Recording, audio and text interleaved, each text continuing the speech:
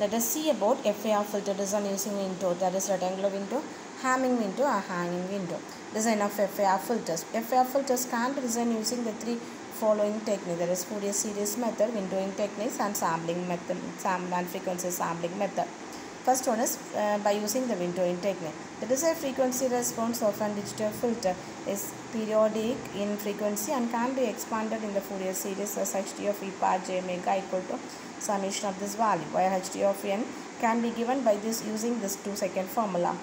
Next, what is meant by Gibbs phenomena? One possible way of finding an FAR filter that approximates H of e power j omega, which could be truncated the finite Fourier series at n equal to plus or minus m minus 1 by 2.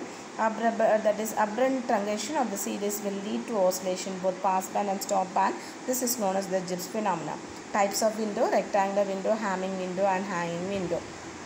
Now we can define the rectangular window as rectangular window sequence is given as WR of n equal to 1 for minus n minus 1 by 2 less than equal to n less than or equal to m minus 1 by 2.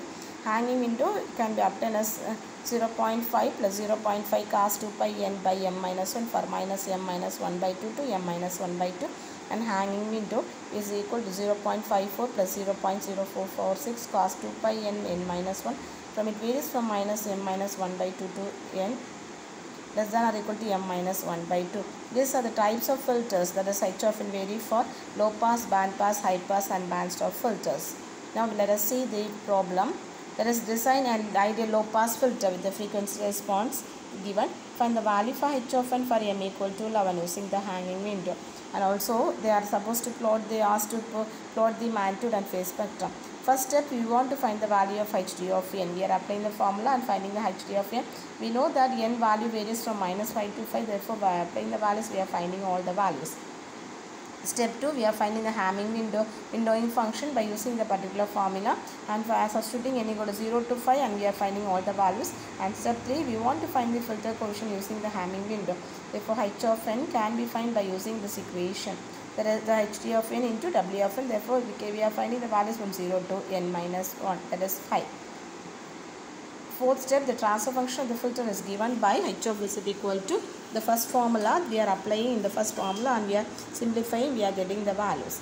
And next, the transfer function of the realizable filter, it is H dash of z equal to z bar minus m minus by 1 by 2 into H of z. Since we are having all the values, we are finding the values and the coefficient, that is the filter coefficient of the Kazaa filter also given.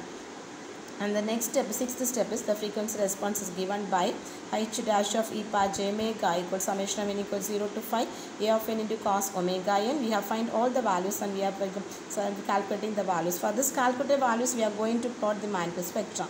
Here, the magnitude spectrum we are finding in terms of, for the remaining values we are using the radian mode, and for finding the magnitude spectrum we are using the degree mode, and finally we are calculating all the values in the case of magnitude by in the case of phase and magnitude spectrum.